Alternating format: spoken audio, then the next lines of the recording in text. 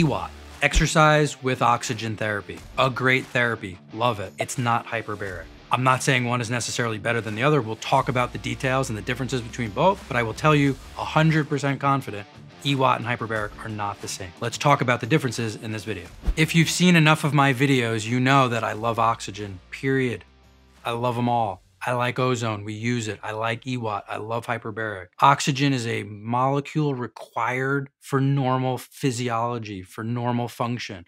We need more oxygen so that we can heal and regenerate tissue. We need increased oxygen as a nutrient for improved cellular performance. And there are different ways to deliver it. So what is EWOT? Basically, we're exercising. As we exercise, our heart rate goes up, our respiration goes up, right? So we're breathing heavier, our heart is pumping harder. We're creating demand. That's what exercise is. It's a creation of demand for nourishment so that that nourishment can go to the working tissues. So if you're riding a bike, let's say, which most EWOT systems are using a bike, as your legs are turning over, your legs are consuming unbelievably high levels of oxygen. They're saying, hey, demand is up. I need more oxygen going to this working tissue. And so the body's going to start redirecting blood flow to the working tissue in order to direct the oxygen to that. With EWOT, what we're doing is now we're increasing the oxygen supply as we're increasing the demand. So rather than breathing 21% oxygen, which is what we're breathing right now, and exercising and trying to get as much oxygen as we can now breathe, let's say 94% oxygen through a mask while exercising. So what have we done?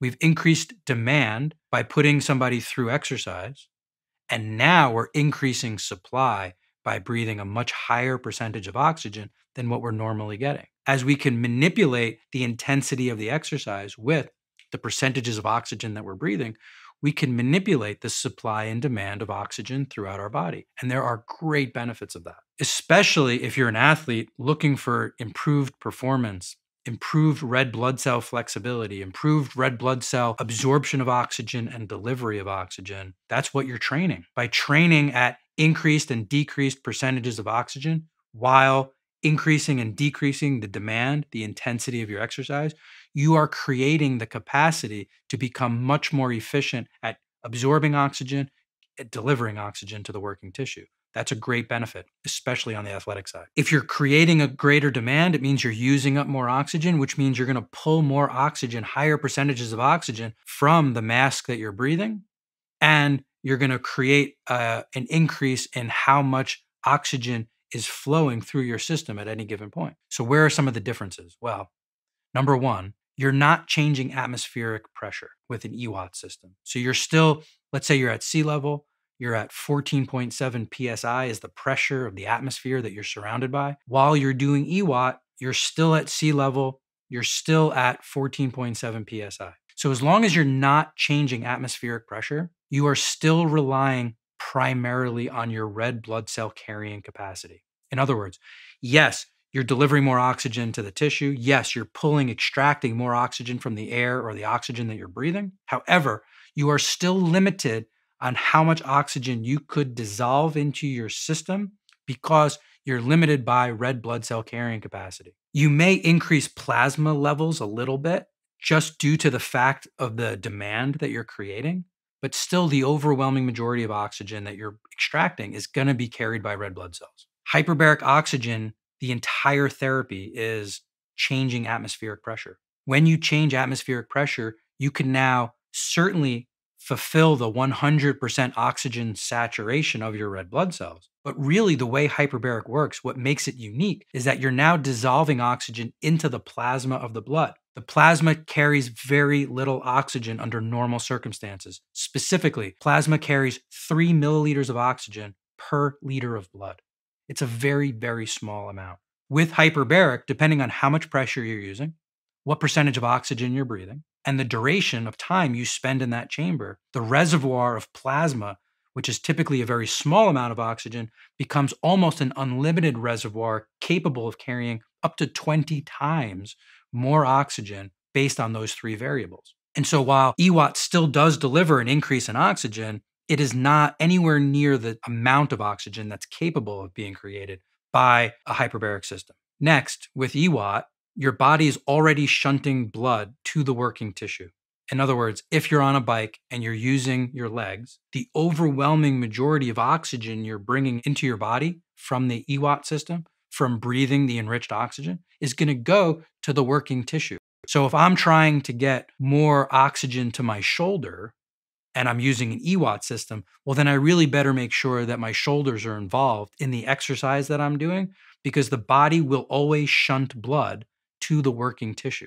If my goal is really to rehabilitate my brain, as an example, well, then I better start doing some complex mathematical equations or some brain games to shunt blood flow to my brain to get the oxygen to go where I'm trying to make it go. If I'm trying to rehab my brain, but I'm using a bicycle to do it, will I get some increased oxygen to my brain? Absolutely. But the overwhelming majority of increased oxygen that you're pulling from that system is going to end up in your legs, because that's the working tissue. In a hyperbaric system, you're passive. You're actually not exercising at all. You're not supposed to. You're typically just either sitting or laying and breathing.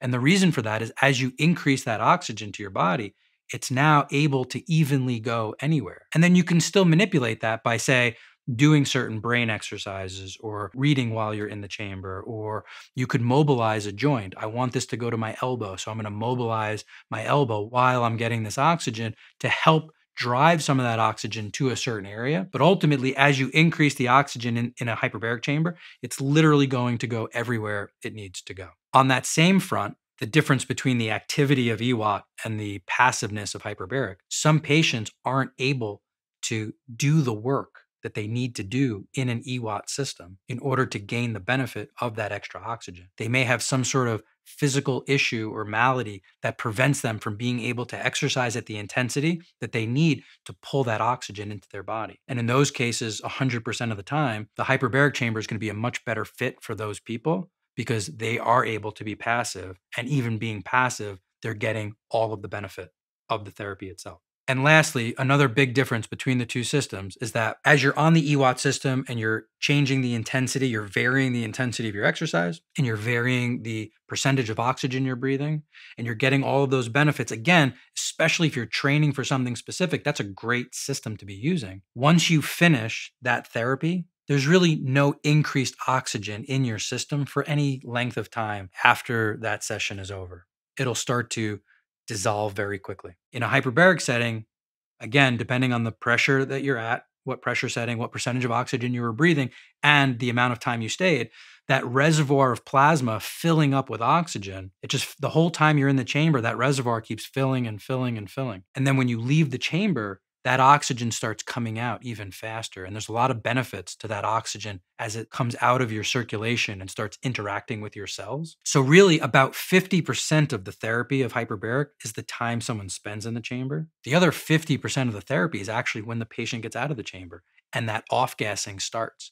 Because as soon as your pressure is released, there's nothing keeping that oxygen in solution anymore. It has to start coming out of your circulation and interacting with your cells. Your cells are being flooded with even more oxygen after the fact. And so depending on those three variables, you could have 4, 6, 8, 12 hours of continued increased oxygenation even after the session is over. So it doesn't end when that patient gets out. The next half of the session begins when the patient gets out. So there are other differences. Those are just some of the big highlights between EWOT systems and hyperbaric. And again, this is not a video to say that EWOT is not good. It's a great therapy. It's just that we still have to understand that these are differences between the equipment. There's differences in what the patient or the person or the athlete should expect from using one versus the other. And they're both great. In most cases, especially on the athlete side, they should consider both.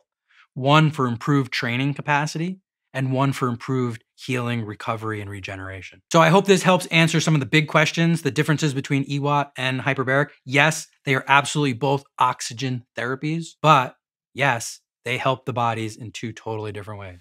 If you find this helpful, if you find it interesting, if you know somebody who's asking that same question, send this video to them, let them understand it. Love to hear some comments below. Please like it, please subscribe. When you do that, it tells YouTube that this is valuable and it helps YouTube send it to other people asking the same question. So help us, help them. Appreciate your time. We'll see you next time.